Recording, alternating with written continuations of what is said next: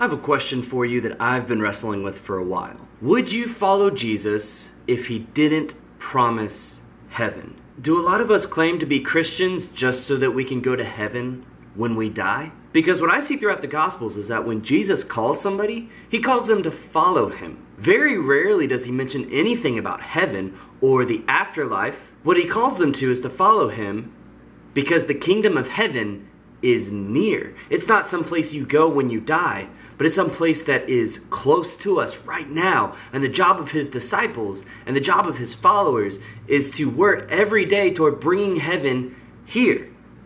It's not all about getting to heaven when you die. And yes, there are great promises involved in following Jesus. But Jesus' main message is that the kingdom of heaven is near. It's drawing closer every day through the life of his followers.